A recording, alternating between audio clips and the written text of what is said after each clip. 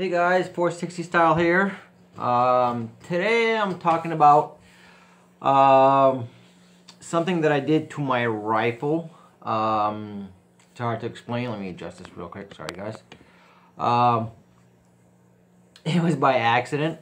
I hope you guys can kind of, a lot of viewers can kind of see this video. After I went shooting on that windy day, remember I was talking to, not talking, but I made a video the other day on when I was shooting all those clay targets and stuff, and I shot the other day on that windy day in that same area. I brought my 303 British that day in that pit, that gravel pit. Is because I was alone that day, and so I didn't have anywhere to put like my rifle, because I brought my 303 British and I tried on my 357 that day, and the Bond arm and stuff, and it was windy that day, so I had to lay the gun down, not quite on the ground, but on my bag, the bag that had all my my ammo in, my ammo bag basically.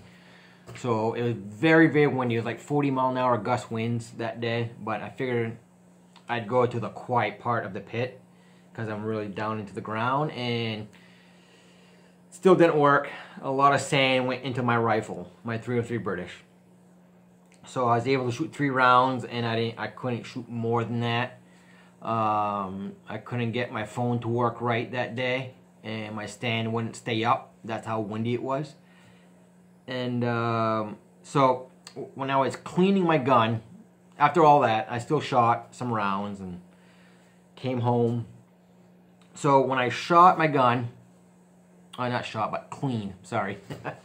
So when I clean my gun, I use this break-free powder blast on my rifle.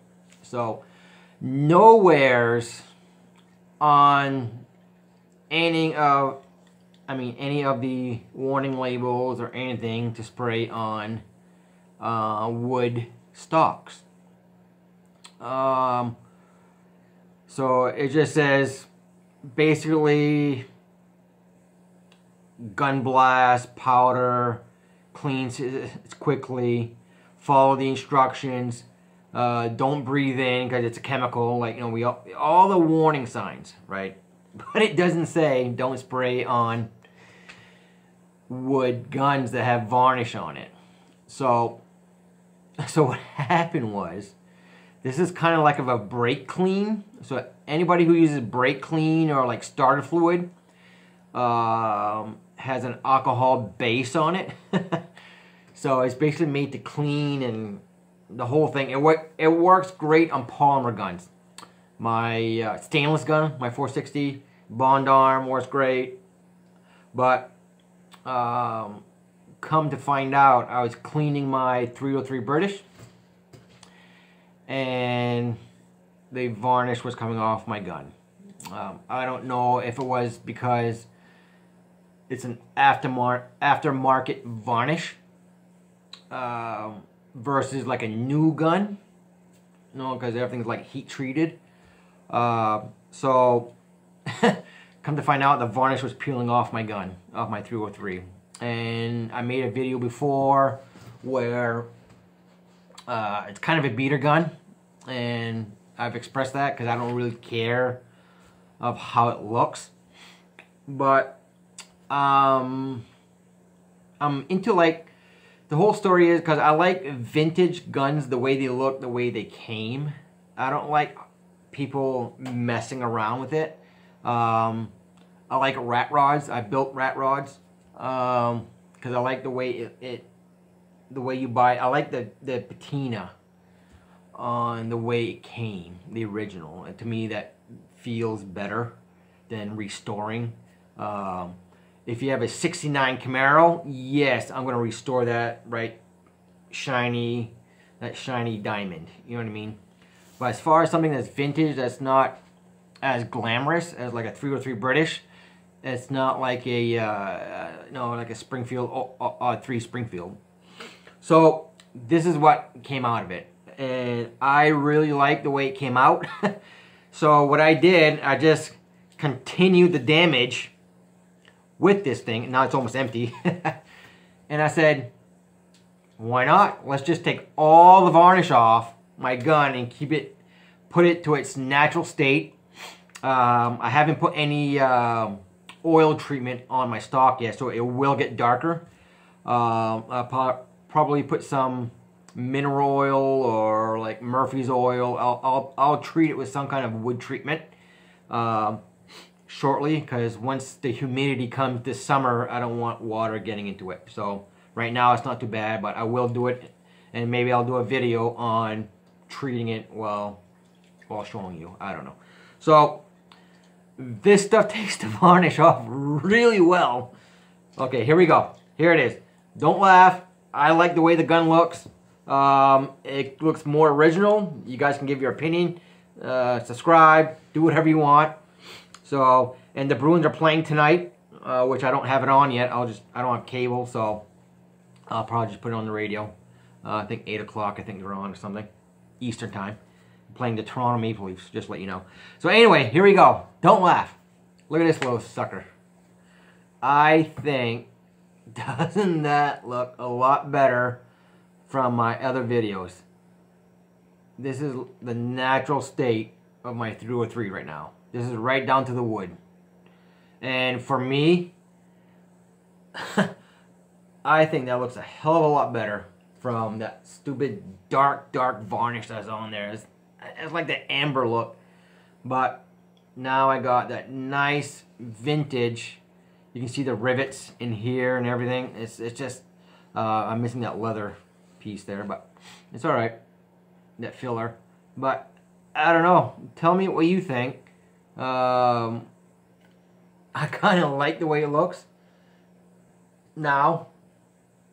It has more of a rustic feel to it. It's just natural wood from right when it was born. So I don't know. I kind of like it. I kind of like this look a lot better. You can tell me what you think about it, but it will get darker once I put some oil on it. That finish, and it's like super smooth. And when I had that varnish on, it was kind of like not tacky, but it kind of had a feel where it's like, that's not vintage. I liked it before. That's why I bought this gun. But I just like it even better now. So maybe it's a blessing in disguise, and I'll just put some oil on it, just preserve it, like some people do with their hot rods. They do a preserve restoration. They want to preserve that look, you know. When you have like a barn find Corvette, do you change all the parts, or do you just do a restoration, basically a preserve restoration, just make it work? So I don't know, but I did shoot this gun. I shot 3 rounds.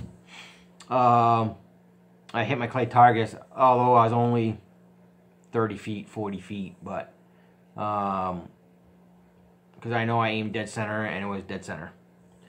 But so this is gonna be a short video. I'm not gonna keep you guys too long, but so this is what happened, and I'm glad it happened, because I thought about stripping the varnish off here already, and I just kept spraying and wiping it off with a towel, like a regular bath towel or something, like one of those towels that I use to clean. I think I showed you on my videos.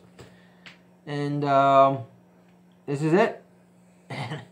Wow, this wood is some smooth before. Before it was just, you can feel the varnish. It was fine, but it showed all the nicks and dings and scratches. And like this is like more, you know, again, I've only paid this gun $200.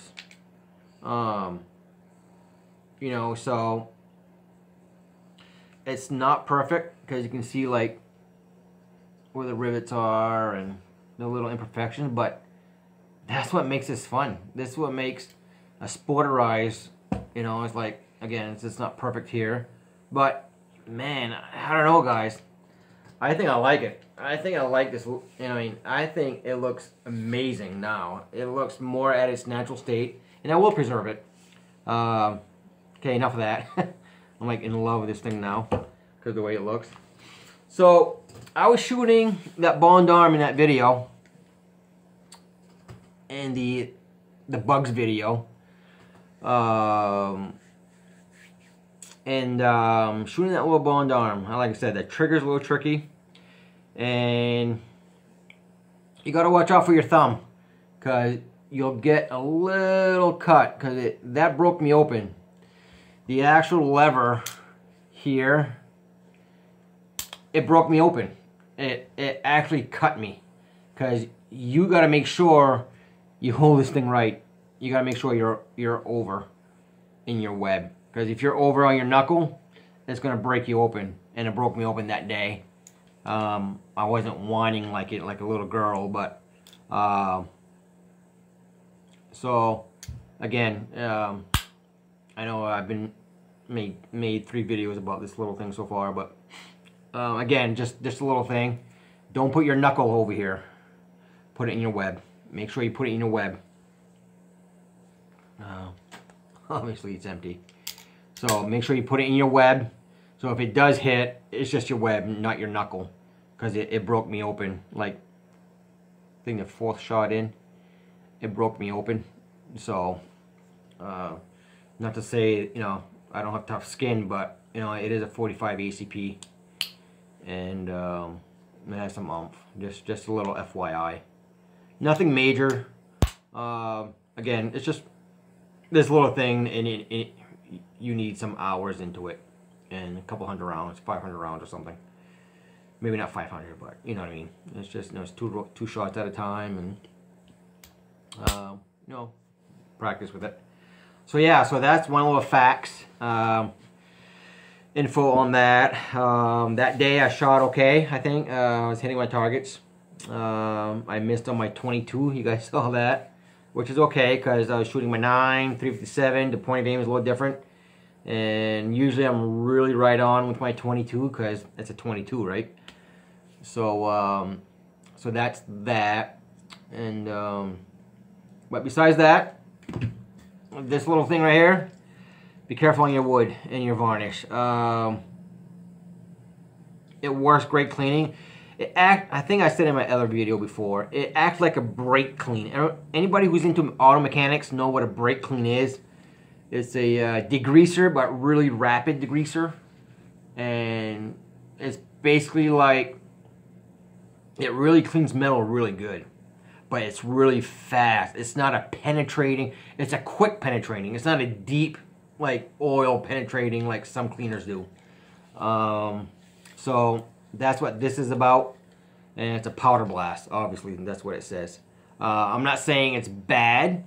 It works great, but just to let you know, it doesn't say stay away from varnish or anything for your vintage rifles or your new rifle. So I'm not going to use this again I'm not going to use this on my 45-70. I'm not going to use this on my shotguns. I'm not going to use anything on that, but maybe it's fine for those rifles or shotguns, because it's a hardened, heat-treated treatment. It might work for that,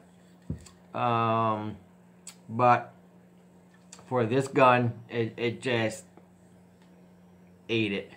And I said, I'm glad it was this gun. I'm glad it wasn't like a $1,500, you know, some expensive 338 G's, a Lapua or something, you know, with a nice wood finish, or a Weatherby, or, you know, anything like that.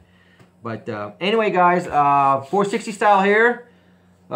Just give it a little 460 corner, basically. A little bit of information, not much going on right now, and I thought it'd be wise to just pass that word around. That's just my experience with what just happened a week ago, and that's where we're at. You guys stay safe, bring some people out there, shoot, join your local gun clubs, go shooting, Bring family, bring relatives, teach people, teach co-workers, teach anybody, teach your neighbor. And the Second Amendment is really important for this country. It's about our rights, and it's about your rights, and it's very important. We need to continue this trend and keep it at a high level, because we deserve this. As Americans, we deserve the rights to bear arms. You know, because we earned it. You pay taxes. Everybody pays taxes. So we gotta keep the march going, and the NRA and any gun club that you can join at for what you can afford. So, all right, guys, 460 style. Keep it safe. Keep it real. Catch you later.